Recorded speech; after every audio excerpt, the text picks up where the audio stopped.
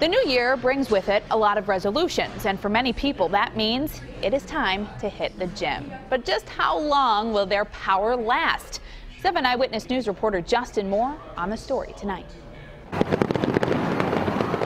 A brand new year means the start of a healthy commitment for many.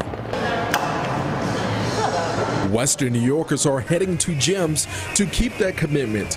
Gym memberships usually peak in January, then take a dip in February after people ditch their healthy New Year resolutions. Set a goal now for a couple months down the line. So not just thinking about a couple weeks or a couple days after the new year, but maybe set a goal for over the summertime when you have 6 months to really get ahead of yourself and make sure that you're staying on top of your game. Stephanie Spilla, a trainer at Jada Blitz in Amherst, says the key to staying committed is having a plan. Spilla encourages newcomers to start off slow and build each day. Also find a gym that has equipment and programs that pique your interest. Monthly, we're offering new classes. We do special family nights where you can bring your kids to train with you.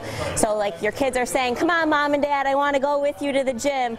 And then that's keeping you accountable. Consider working out with a friend, family member, or even a trainer to keep you accountable. As a trainer, I like to make sure I'm constantly communicating with my clients, and I'm messaging them, hey, how have you been? Haven't seen you in a couple days. And before you commit to a gym and sign a contract, make sure you fully understand it and read the fine print, because it could cost you if you decide to cancel your membership.